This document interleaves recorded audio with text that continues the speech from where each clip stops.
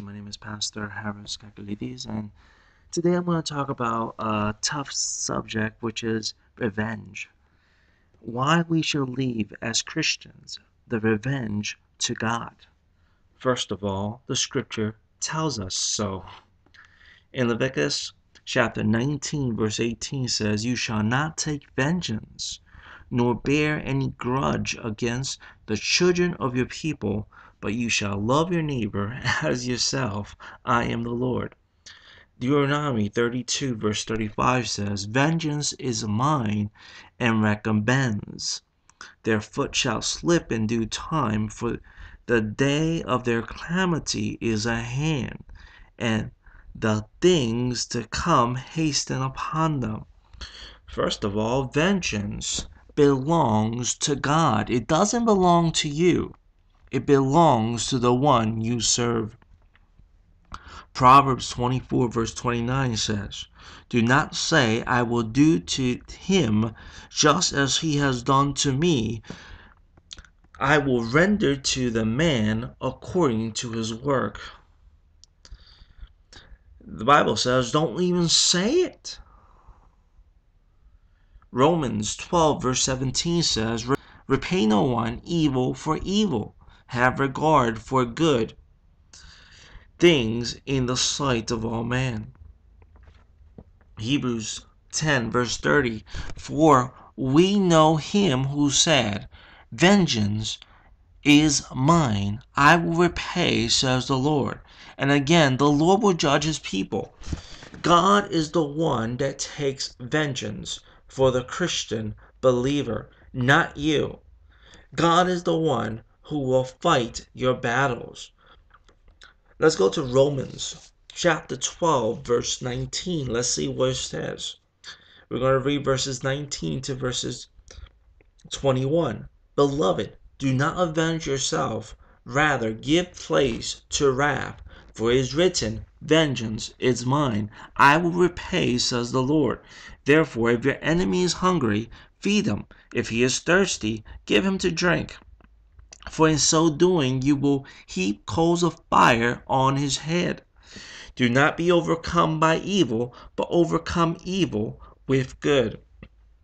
How do you overcome evil? By doing good.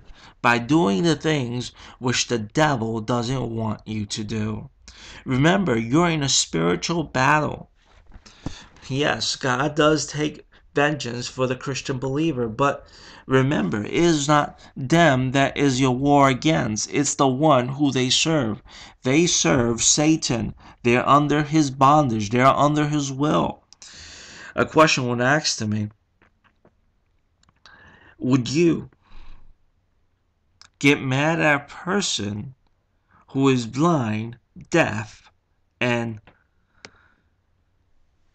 is dead, and that person steps on your toe? This is the people of the world. They're blind, they're deaf, and they're dead. This is the way the scripture describes them. When they step on your toe, when they get on your nerve, leave the thing with God. Let God take care of them, not you. If anything, pray for them. Pray that God will put his hand upon them, or pray that God will bless them. In so doing, you're doing what the scripture says. The scripture tells us to pray for our enemies. I know it's hard. The Bible tells us in Matthew 5 verse 44, "But I say to you, love your enemies, bless those who curse you, do good to those who hate you, and pray for those who spitefully use you and persecute you." How am I supposed to pray for them? Pray for their salvation if they're not saved. But pray for them. But don't hate them. And leave the vengeance to God. In verse 44 of chapter 5 of Matthew says that you may be sons of your Father in heaven, for he makes his sun to rise on the evil and the good, and sends rain on the just and the unjust. For if you love those who love you, what reward you have? Do not even the tax collector do the same? We're called to be different from the world. We're called to be children of light. And like children of light, this is the way, as a Christian, we should act. Leave the vengeance to God. In your part, love them. And when the word says to love them, it speaks of agape, divine, unconditional love.